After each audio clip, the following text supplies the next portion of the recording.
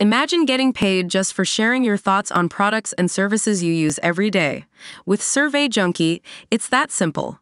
Click on the link in the video description to discover how you can start earning today by taking surveys. Welcome to Confession Cam, the place where we spill all the latest gossip and rumors swirling around the world of American Idol today. We're diving into the juicy details of who might replace Katy Perry as a judge on the show.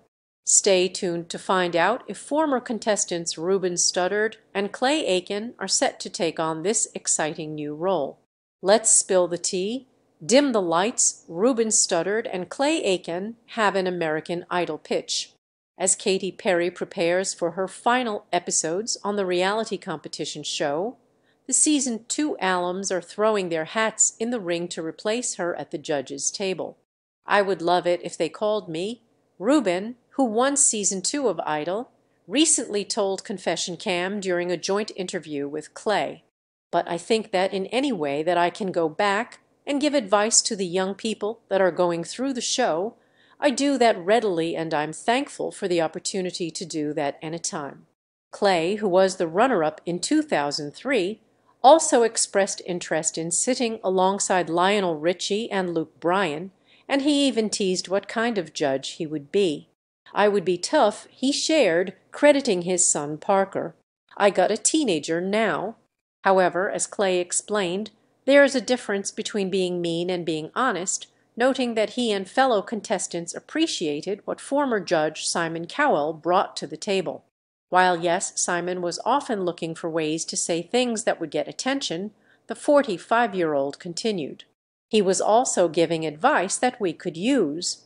In fact, Clay recalled when Simon and fellow former judges Paula Abdul and Randy Jackson gave a comment, he would take the feedback and apply it to the next week.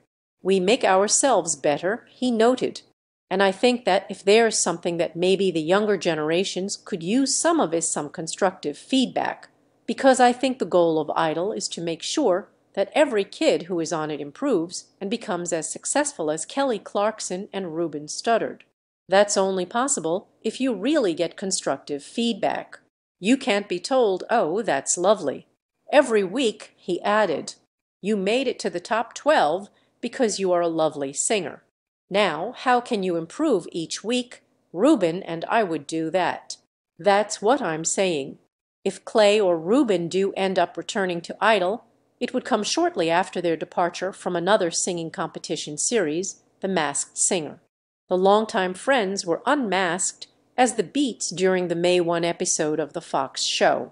As for why they believe Masked Singer and Idol have such strong fan bases, people really enjoy having a hand in helping someone else's dreams come true, Ruben, 45, said. And people at Idol do such a great job of pulling you into the young people's personal stories and backgrounds. Plus, it's a show you need to watch in real time to avoid spoilers.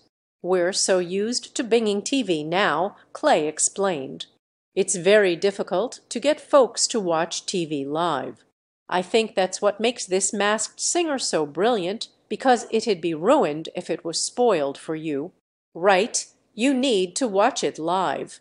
Keep reading to see more stars who have been unmasked on the show this season. The Masked Singer airs Wednesdays at 8/7C on Fox and catch up on Hulu, Fox. Calm, to buy and on demand. The book was revealed as comedian Kevin Hart, who only competed on the premiere episode March 6 to prank pal Nick Cannon. Chrisley Knows Best star Savannah Chrisley was the first actual contestant sent home during the second week. Restaurateur Joe Bastianish said ciao to the competition after being revealed as spaghetti and meatballs. TV host Billy Bush entered the competition as a wild card during week 4, but was abruptly eliminated. Cisco, singer of the 2000 mega-hit thong song, was unmasked as Lizard during week 5. The Bachelor alum Colton Underwood was behind the Lovebird costume and was sent home during Transformers Week. Introduced as a wild card contestant during week 6, retired football star DeMarcus Ware was eliminated and unmasked as Koala. Music icon Charlie Wilkin was behind the ugly sweater mask and was sent home during Week 7's double elimination. The Office alum Kate Flannery was unmasked as Starfish during Week 7's double elimination. As Miss Cleopatra, Sister Act star Jennifer Lewis made a triumphant return to the stage nearly 2 years after her heroine.